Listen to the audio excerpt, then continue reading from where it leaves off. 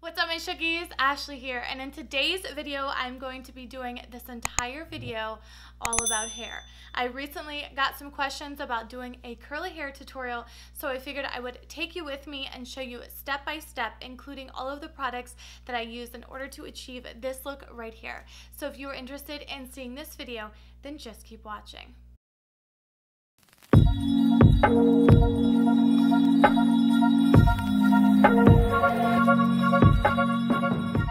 Alright you guys, let's go ahead and get started with the hair. I'm sorry there's probably a huge echo, but we are in my bathroom.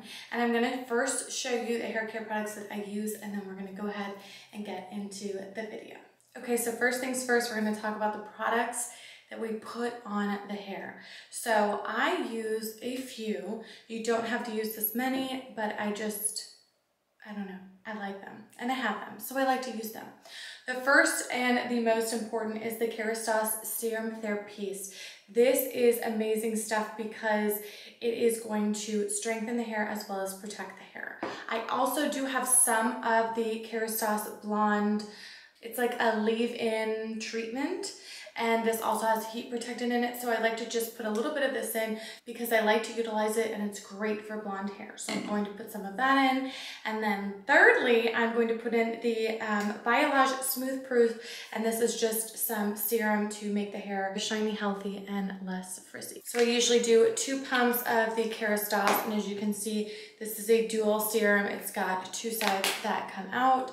I usually do 1 pump of the blonde and then 3 or 4 pumps of the oil.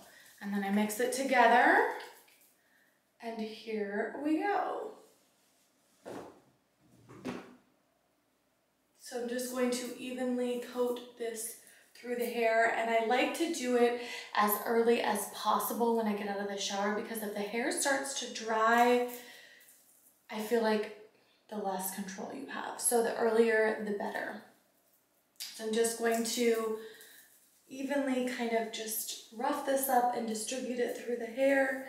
I love to make sure I'm getting it on the parts that need it the most, which are the bangs and everything in the front. I also do like to go in and easily, as much as I can without kind of ruining the curls, you know, comb it through with my fingers and not actually use a comb, because when I use a comb, I feel like it definitely does not curl the same. So I like to just use my fingers, and then I go back in and kind of rework the curls and work the product through the hair. Okay, so moving on, we are going to use our last 2 products. I know that seems like a ton, but I promise it'll totally be worth it. So there's also a method behind this madness. Anyone that has grown up with curly hair understands the struggle and the balance between finding curls that are soft and voluminous, but not crunchy, unless you're into that sort of thing. But you know, my high school days are over and the crunchy look is, you know, no more. So I have found a product, and I believe this in combination with the other is what is really working. I don't think they have to be exact, but these 2 categories I think are what really work together. I have tried gel, I've tried mousse, I've tried, you name it, the milk product, everything. This girl has tried it. So for me right now, this is what's working, and it's the Marc Anthony Strictly Curls Curl Envy Cream. And I love this stuff. If you use it by itself, I don't think it's as good as when you use it in tandem with something else. So I use about 1/4 size. It's just a cream, and I'm going to lightly work it through the hair. And as I'm going through, by the way, it smells divine. As I'm going through, I do like to scrunch again, because as I'm raking through, you know, you're really acting like a comb, so you're sort of breaking up those curls. So I want to make sure that I'm reactivating them so we do not pull them out, because mine are not super, super tight. So once they're pulled out, it's a wrap for me. The game is over and I have to start all over again. So I like to make sure that I'm working the product through the hair, but more importantly, scrunching the hair as well. And my problem child is definitely my bangs. I mean, I have to give them so much TLC, you can't even imagine. So I like to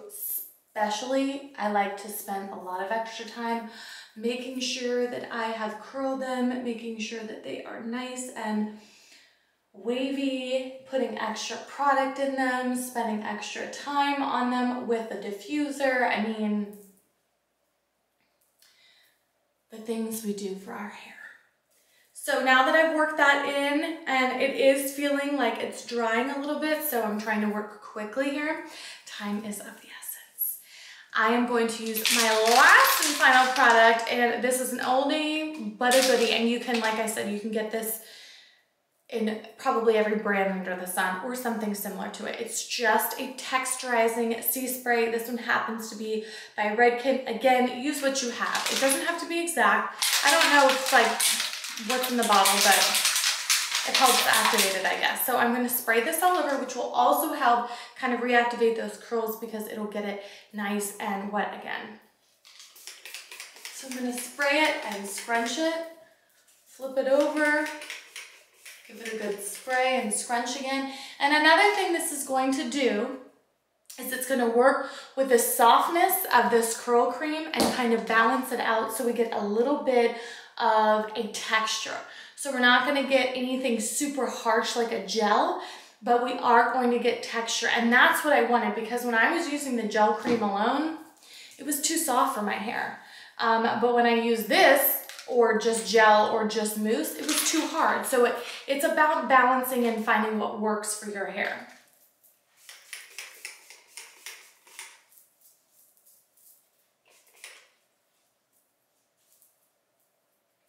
And again, just going through and making sure you're constantly, repetitively paying those curls attention, making sure that you're just scrunching them up, you're being gentle with them, and as you can see, the more wet the hair gets, the more those curls are reactivated. We're gonna give them one last douse, and then we're going in the diffuser. So as you can see, we've got a nice base going on. We're gonna hurry up and get to work. Okay, so I like to use my GHD blow dryer. I love this. I did this in a haul a while ago, and I think it's a fantastic blow dryer. It does not get insanely hot, but I like that as well because I can hold the tools on my hair longer. So pros and cons like everything else in the world, but very nice, very high quality, super long cord, gets the job done.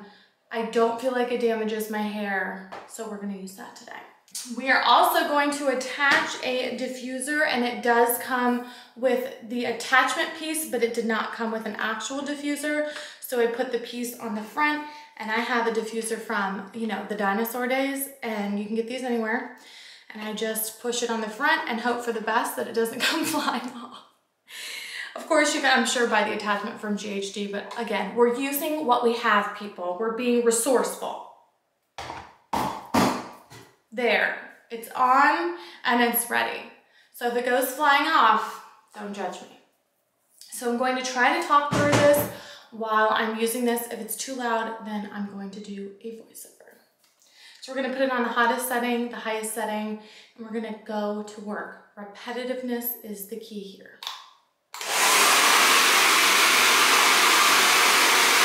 So again, because this is not super duper hot, we are able to stay on the scalp a little while longer, which I love because that can really get that nice formation in the curl. So I like to just take the hair, put it on the diffuser, put it up to my scalp and kind of rotate it back and forth. You can go in a circular motion if you want as well. That kind of gets that curl going. And then we're gonna release it, and we're gonna move on to the next section. And sometimes, if I'm having trouble with an area, I will help guide it so that I can get the preciseness that I want in the curl. So again, just rocking it back and forth. We're going in circular motions, whichever you prefer. I don't really know that there's a difference. And look at that. We're getting some curl. So now the front is the most important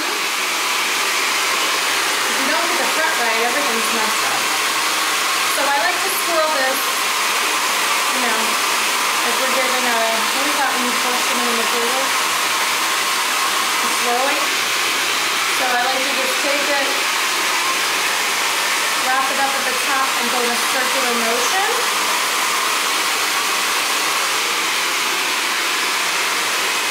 And then I'm going to flip my hair over, and we're going to do the same exact thing on the other side.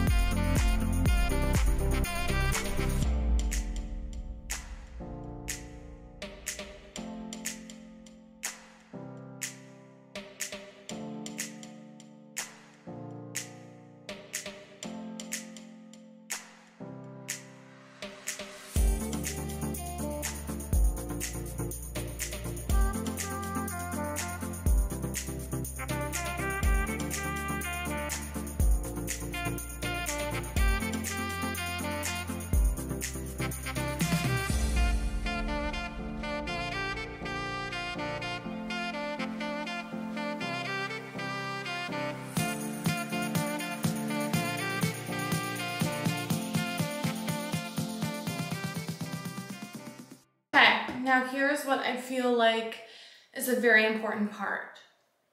Curls have a mind of their own. If you think you can control them, please call me and let me know how, because I haven't been able to for 33 years. So as you can see, this hair is falling where it wants to. If ideally, I would love to part it down the middle and just have a nice little, you know, hairdo, but that's not the case. So we're going to work with what shape it's giving me. And right now it's giving me this funky part, and it's giving me a side part. There are a few hairs that are out of place, but I feel like we can work with this. So what I'm going to do next is put in my hairspray. This is the last step. I would like to point out at this point that the hair has got some texture to it, but it is not crunchy. It is still very soft, if you can tell. Okay, so we've got softness, we've got a little bit of texture, but I like to make sure that I'm going to keep the longevity of the curls throughout the day. So in order to do that, I'm going to set it, if you will, kind of like a powder on the face, and I'm gonna set it with some hairspray. Now, there are two kinds. We have our nice flexible hold hairspray by Amika that I love, and I get it from TJ Maxx. And it is their touchable hairspray, and this stuff smells amazing, and it is amazing. Now we're having some stubborn fringe that need to be put in their place. That's what she is for, and it is exactly what it is, and it is helmet head. It will make those hairs wish they were dead. So with that being said, we're first gonna go over just a nice spritz of the flexible spray to kind of get the baby hairs down, get our, you know, hold kind of in a temporary place, as we always do. As I'm choking, we're going to scrunch while we work. You never want to not be scrunching, because you're going to just increase the volume of the hair and increase the longevity of the curls. See there? Curls for the girls. Curls for the girls. Okay, now see, this is what I'm talking about. There's always one rebellious one in the family. Why? Like, I mean, it's going towards the front. Like, what am I supposed to do with that? That's what the hairspray is for. We're just gonna tuck him underneath and then we're gonna hairspray him down to his sister back there. Okay, so finishing up the back. Do not forget the back. You don't want the front to look nice and then the back to look like dog turds. We're gonna tuck, we're gonna move gently, we're gonna fluff. We're just gonna kind of play with it to get it exactly where we want. And when we feel we have achieved that, we're gonna go ahead and spray it down.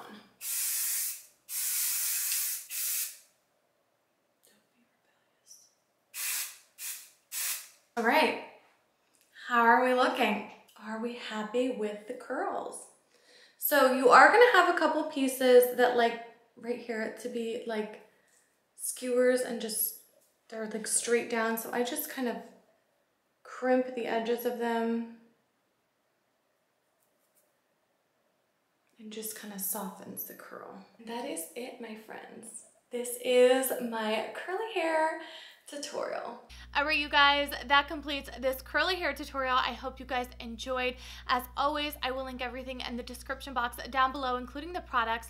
Please don't forget to like this video, subscribe to my channel, and hit that post notification bell so you guys can be notified every time I upload new videos. And I will see you guys in my next one. Bye.